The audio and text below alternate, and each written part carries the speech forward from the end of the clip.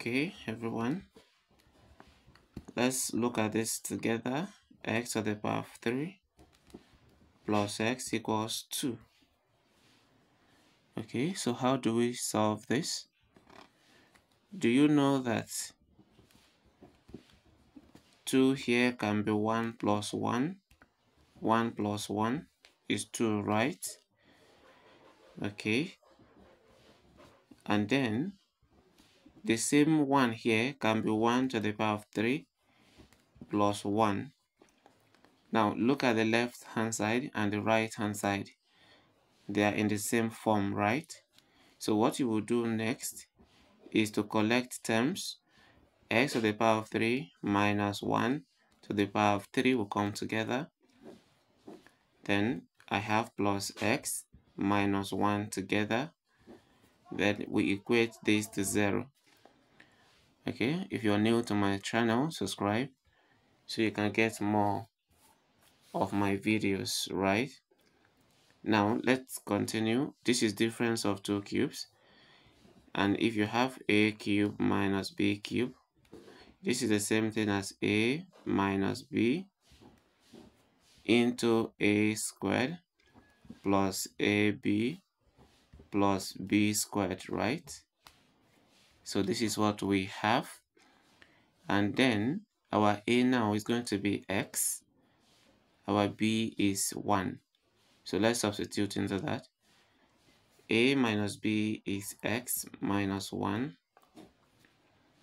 into a squared is x squared. AB is x times 1, that is x. B squared is 1 squared, and that is 1. Then plus, open bracket, x minus 1 as we equate to 0. Now, what again do you think I can do? You look at this and this. X minus 1 is common, so x minus 1 comes out as the common factor. Then in here we have x squared plus x plus 1. Then plus x minus 1 divided by itself is 1.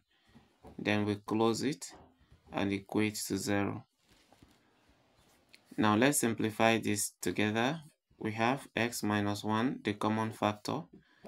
Then here now is x squared plus x plus 1 plus 1 is 2. Then we have 0.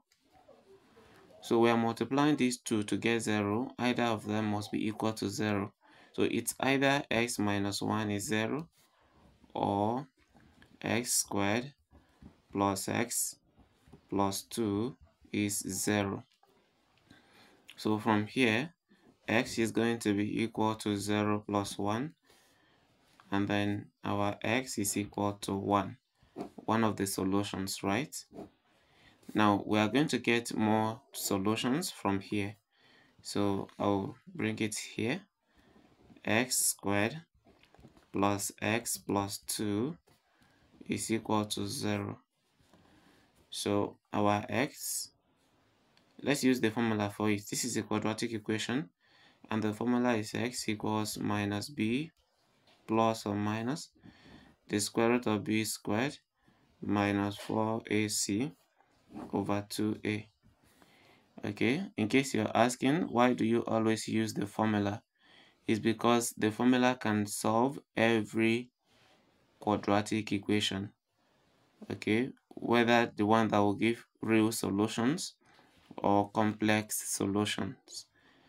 Now from here, our a is 1, b is 1, c is 2. So let's substitute into this formula. X will now be minus 1 because b is 1, plus or minus the square root of b squared, which will now be 1 squared, minus 4 times 1, a is 1, times c, c is 2. Then we divide that by 2 times 1 because a is still 1. Now x from here will be minus 1 plus or minus. Okay, so we'll have the square root of 1 squared is 1 minus 4 times 1 times 2 is 8. Then we divide this by 2. 2 times 1 is 2. Now x from here is equal to minus 1 plus or minus the square root of 1 minus 8, that is minus 7, as we divide by 2. Let us continue. Okay, so we have our x to be minus 1 plus or minus square root of negative 7 over 2, right? And from here, this means that our x is equal to minus 1 plus or minus, we have I root 7 over 2 because of the negative over there. And then you should know that this is a 2-in-1 solution because of the plus or minus. So let's bring the three solutions together. We got x1, the first value of x is 1. Then the second value, x2, is from here. And that's going to be minus 1 plus I root 7 divided by 2. Then we have x3 to be equal to minus 1 minus I root 7 divided by 2. So these three are the solutions to the equation. Thank you for watching, and if you've not subscribed to my channel, subscribe so you can get more of my videos.